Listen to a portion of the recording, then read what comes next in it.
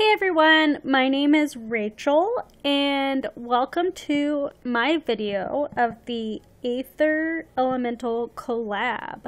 So we in Discord, and by we I mean 12 of us, came together and collabed. It was started by, her name on Discord is Nilla, I believe.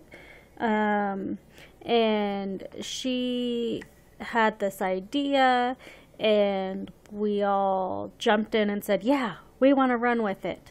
And so here we are. So I picked magic, and all the other people in the collab will be linked down below. Now is the time that I talk about how much of an idiot I am. So why I'm an idiot and why you only see my final piece here is because I filmed 5 hours of progress to do a speed paint, and I saved it. So I thought, since I saved it in my my editing software as a project, not as a video for YouTube, but as a project, I thought, oh, well, I can delete all over 70 gigabytes of video that I just edited because I don't need it anymore. So I deleted it.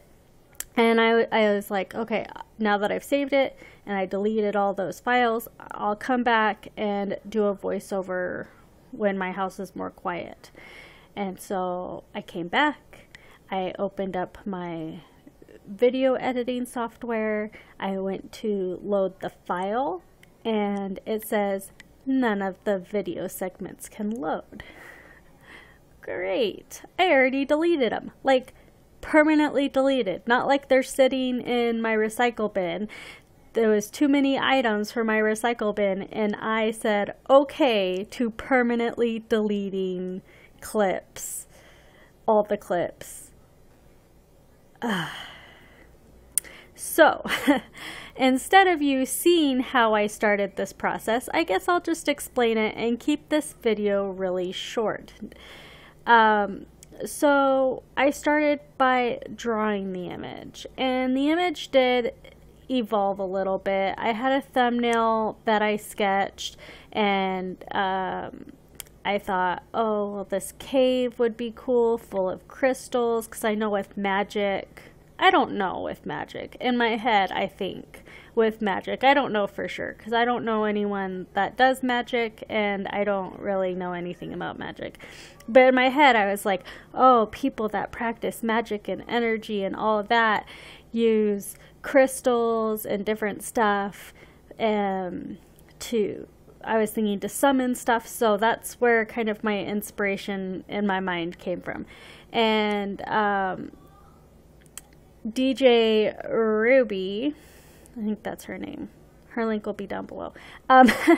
She was also in the collab. I think she did the dark element. I'm trying to think off the top of my head. I think so.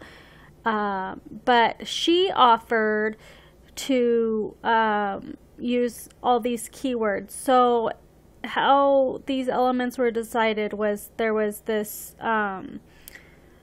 image found, I think on DeviantArt, and it was like a pie chart, and it was in 12 different slices, and each had the element, and in the element it had keywords for each one. So off of those keywords, she offered for anyone who is interested to look up different crystals and gems and stuff that relate to those keywords. So I said, yes, please do that, because I have this crystal cave idea, and that would be awesome to incorporate specific crystals instead of just random crystals I make up. So the crystals I chose from the list that she provided for me were pyrite, which is the gold looking ones, sapphire, and aquamarine are the ones that spoke to me and I chose. And her necklace, I did attempt to do a small leopard skin jasper, but it was so small I couldn't get detail on there, but that's kind of what I was going with that. So like my process for drawing is very similar to my process for creating stories. I don't write a lot, but when I do, I create these characters, and the characters are what lead the story. I provide prompts kind of thing, and the characters in my head kind of lead the story. And it's similar with my art, is I let the character that I'm drawing kind of lead the story. I might start out with this idea, but it'll evolve a little bit as I'm drawing, just because of what I feel like the character wants. I feel like that sounds a little crazy, but that's part of my process, and I think it works for me. But so I originally, in the thumbnail, I had this crystal cave, I had her standing, I had her in like a maxi kind of tunic type dress with long flowy sleeves, and as I was drawing this, I just kept feeling like, no, she doesn't want sleeves, and she wants to be sitting for this. So that's how I drew her, and how that evolved. And so now my process, a lot of my shadows have purple in them. I chose purple for shading because in my little pie section, pie slice of the chart, it was highlighted in purple. I don't know if they purposely highlighted the colors, if the colors had anything to do, but purple's my favorite color anyway. So blues and purples are what I used to deepen the shadows in the cave and to deepen the shadows on the like the pyrite and the other crystals and stuff. And so I started out with watercolor pencils, dry to dry, so dry paper, dry pencils, and I sketched in or colored in a little bit of detail, where I want general colors, like what blues I want where, and I started with the pyrite with yellow ochre, and just lightly making a light base. Like the lightest colors of the cave were like what I had for the base of the all over color in the cave, and then I added shadows later. And then so once I had the color base where I liked it, and it was very simple, I didn't put a lot of detail in it because the detail was going to come later with this new technique I wanted to try. So I used water and a brush, and I blended those all out, and I let that dry. And then once it was dry, I went in, and this was no swirls, although the blue and green swirls were not until the end. So this was just cave, crystals, person. I went in and I, layer by layer, I made details with my Prismacolor pencils. And once I was happy with a layer, I went with odorless mineral spirits and blended it out. And then I went in, and then once that was dry, I did another layer of pencils. And I think I did 3 or 4 layers of colored pencil, and then blending it out with the odorless mineral spirits before I moved on to the magic swirls. So with the magic swirls, and I guess I could have done this with more colored pencils, but I didn't think of that until I was making this voiceover. And so while painting, I like to make things harder on myself. Maybe it was a good choice. I will never know because I already did this. But what I did was I took my white acrylic paint, like the cheap stuff, the bottle that you get for 50 cents at Walmart. That's what I use for my acrylic paint for highlights and stuff. And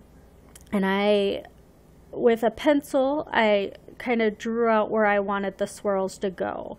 And then I painted them in very with watered down white acrylic, and then I kind of dabbed it because I wanted these swirls to be kind of mist-like, kind of transparent. You can see the cave and her hand through it. Like, that's where I was going with it. So I laid down this white base, and then since I can't lay, and I did that because I thought, oh, well, I can get watercolors really transparent. But now that I have all these colored pencils on there, with the wax, I can't lay wax and the colored pencils, I can't lay watercolor on top of that. It just wouldn't work. So I thought that laying down a thin layer of acrylic paint and then layering the watercolor on top of that would get the effect I wanted. And it did. But the effect might have been easier or quicker if I had just done it with colored pencils, but I don't know. I really like how it turned out. So once that really light not watercolor, but white acrylic was down, and I dabbed it so it was still white but transparent, then I started laying on the watercolor, and I laid it thick in some places to try to show dimension and shade, and it wasn't looking as good as I wanted it. So to provide a little bit more structure, a little bit more dimension, I did go in with more colored pencils on the edges of the swirls. So I matched my green colored pencil as closely to the green that I had laid down for my watercolor, and the same with the blue. And I also used a dark brown colored pencil to add some more dimension and shading to the swirls. And then I did blend those ever so slightly with the odorless mineral spirits again, just so it wasn't a hard line around the edges, but more of it's meant to be part of that. And so yeah, that's my whole process. I'm sorry I don't get to show it to you in a speed paint. I was very excited, but I do have more speed paints coming up, and I hope you enjoy all the other pieces that the other channels have created for this collab. And I love seeing everyone's creativity and working with fellow artists. This has been a really fun collab, and I will see you in the next video. Bye!